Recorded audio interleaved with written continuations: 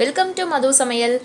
பாவக்காவில் ஒரு ரெசிபி நம்ம பார்க்கலாம். எப்போவுமே பாவக்காய் வந்து நிறைய பேருக்கு பிடிக்கவே பிடிக்காது. என்னடா அது கசக்குது அப்படின்னு நிறைய பேர் பாவக்காவை வந்து சாப்பிட மாட்டாங்க. ஆனால் இந்த பாவக்காயில் ஒரு டேஸ்டியான டிஷ்ஷு நம்ம வந்து இன்றைக்கி செய்ய போகிறோம். இது பாவக்காய் பிடிக்காதவங்களுக்கும் கண்டிப்பாக இது பிடிக்கும். ஏன்னா கசப்பு உங்களுக்கு அவ்வளோக்கா இருக்காது. ரொம்ப லைட்டான கசப்பு மட்டும்தான் இருக்கும். அதுவும் உங்களுக்கு தெரியவே தெரியாது. நல்ல மொறுன்னு சூப்பரான பாவக்காய் ஃப்ரை. இந்த பாவக்காய் ஃப்ரை நீங்கள் வெறும்னே நீங்கள் என்ன பண்ணலான்னா ஸ்நாக்ஸ் மாதிரி சாப்பிடலாம். அப்படி இல்லைன்னா நீங்கள் சாதத்தில் எந்த ஒரு வெரைட்டி ரைஸோ குழம்பு சாதமோ புளிக்குழம்பு எதுக்குமே இது வந்து ஒரு நல்ல காம்பினேஷன். சரி வாங்க நம்ம இப்போ எப்படி செய்யலான்னு பார்க்கலாம். ஃபஸ்ட்டு ஒரு பவுலில் வந்து நீங்கள் தண்ணி எடுத்துக்கோங்க. அதில் நான் இப்போ தயிர் சேர்க்குறேன். இப்போ நம்ம வந்து இந்த தண்ணியில் தயிர் சேர்த்துட்டு ஒரு 2 ஸ்பூன் அளவுக்கு தயிர் சேர்த்தா போதும். நல்லா மிக்ஸ் பண்ணிக்கோங்க. இப்போ நம்ம பாவக்காவை சின்னதாக நம்ம கட் பண்ணி இந்த தயிர் தண்ணியில் போட போகிறோம். இந்த தயிர் தண்ணியில் போடுறதுனால உங்களுக்கு அந்த பாவக்காவோட கசப்பு வந்து மேக்ஸிமம் குறைஞ்சிரும். இப்போது உப்பு வந்து ஒரு டீஸ்பூன் அளவுக்கு சேர்த்து அதையும் நல்லா மிக்ஸ் பண்ணிக்கோங்க. பாவக்காவோட அந்த 2 எண்டையும் நம்ம வந்து கட் பண்ணிடலாம். அப்புறம் உங்களுக்கு எவ்வளோ சின்ன ஸ்லைஸாக கட் பண்ண முடியுமோ அந்த அளவுக்கு நீங்கள் வந்து கட் பண்ணிக்கலாம். நீங்கள் பாவக்காவை 2 விதமாக கட் பண்ணலாம்.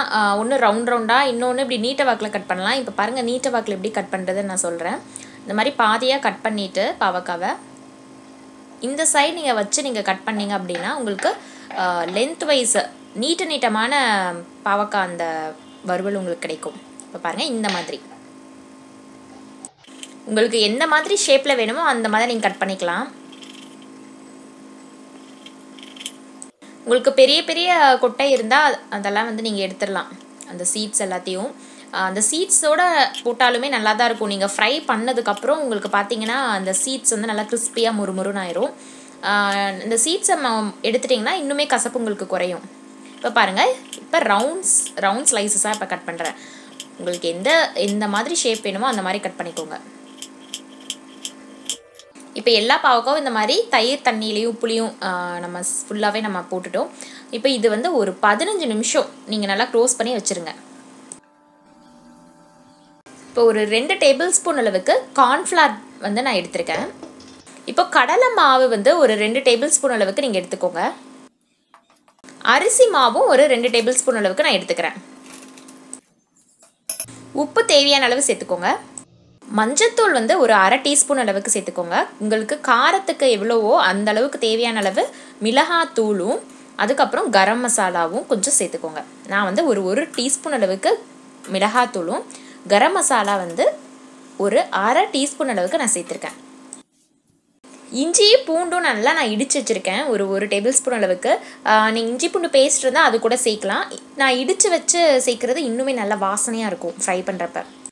இப்போ நம்ம எல்லாமே சேர்த்துட்டோம். இதை நல்லா நம்ம கலந்து விட்டுக்கலாம். எல்லாமே நல்லா மிக்ஸ் ஆகிற மாதிரி. நம்ம பாவக்காவை ஊற வச்சு ஒரு 15 நிமிஷம் இருக்கும். அவ்வளோதான். நம்ம இதை நல்லா அந்த தண்ணியிலேருந்து நல்லா வடிச்சிட்டு அப்படியே இந்த பவுடர் இதில் போட்டுடலாம் நம்ம. இப்போ இந்த பாவக்காயில் அந்த மசாலாலாம் நல்லா நீங்கள் மிக்ஸ் பண்ணிக்கோங்க. அதுலேயே கொஞ்சம் தண்ணி இருக்கும். உங்களுக்கு அப்படியே கொஞ்சமாக தண்ணியை நீங்கள் தெளித்து நீங்கள் மிக்ஸ் பண்ணிக்கணும். ரொம்ப தண்ணியாக இருக்கக்கூடாது. பாருங்கள், நான் கொஞ்சமாக தான் தெளித்து நான் வந்து மிக்ஸ் பண்ணிக்கிறேன். ரொம்ப தண்ணியாக போச்சுன்னா உங்களுக்கு எண்ணெய் நிறையா குடிச்சிடும். அதுதான் நான் சொல்கிறது. அதனால தான் கொஞ்சமாக சேர்த்துக்கோங்க. உங்களுக்கு எந்த அளவுக்கு நீங்கள் தண்ணி சேர்த்து மிக்ஸ் பண்ணிக்கணும் அப்படின்னு பார்த்தீங்கன்னா உங்களுக்கு அந்த பாவக்காயில் சுற்றி ஒரு கோட்டிங் மாதிரி ஃபார்ம் ஆகும். அப்படியே லைட்டாக அந்த மாதிரி இருந்தால் போதும். நமக்கு அந்த அளவுக்கு இருந்தால் போதும். இதை மூடி வச்சுங்க. ஒரு 15 நிமிஷம் அது பாட்டுக்கு ஊறட்டும். அந்த மசாலா எல்லாமே நல்லா அந்த பாவக்காயில் இறங்கட்டும்.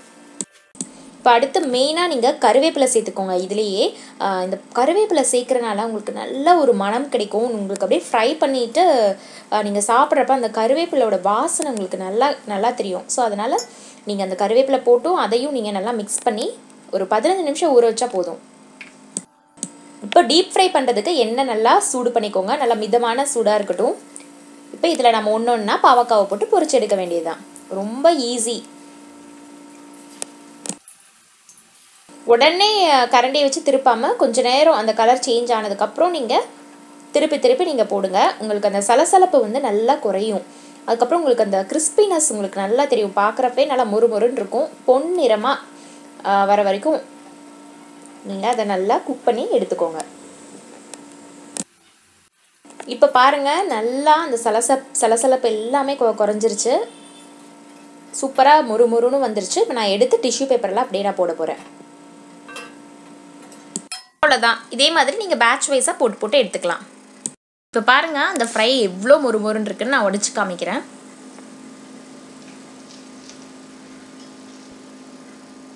நீங்களும் இந்த பாவக்காய் ஃப்ரையை வந்து கண்டிப்பாக ட்ரை பண்ணி பார்த்துட்டு எனக்கு எப்படி இருக்குன்னு கமெண்ட் சொல்லுங்கள். சேனல் எல்லோரும் மறக்காமல் சப்ஸ்கிரைப் பண்ணுங்கள். தேங்க்யூ.